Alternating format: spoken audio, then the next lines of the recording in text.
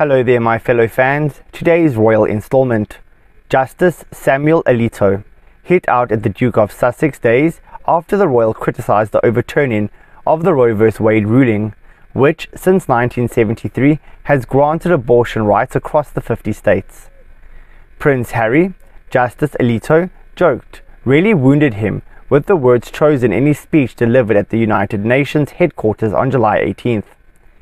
Speaking in Rome during a conference on religious liberty hosted by the University of Notre Dame Law, the conservative Catholic judge said in a sarcastic tone, What really wounded me was when the Duke of Sussex addressed the United Nations and seemed to compare the decision, whose name may not be spoken, with the Russian attack on Ukraine.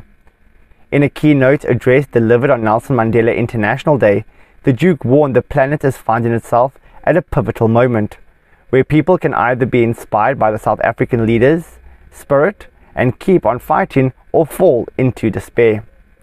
His speech came a few days after Vogue published a conversation between journalist Jessica Yellen, Meghan Markle and feminist Gloria Steinem on the changes applied to abortion rights by the court.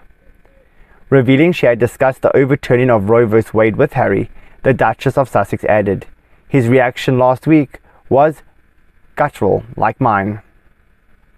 Meghan also urged people to channel fear into action in the wake of the ruling. Asked if the court's decision could be seen as a canary in the coal mine moment for groups who fought to gain rights in the US, Meghan said, absolutely. We saw it in plain terms with Justice Thomas's concurring opinion. This is a blueprint for reversing rights. The ruling is a signal about the future of same-sex marriage, contraception access, and many fundamental rights to privacy. It feels like the tip of the iceberg and is part of why people feel so scared. We have to channel this fear into action. We can start this November in the midterms. I know hearing that feels so repetitive, but we have to vote every time, from local elections to state and national elections.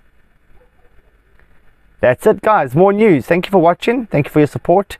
Please do like, comment and subscribe for more, and goodbye for now.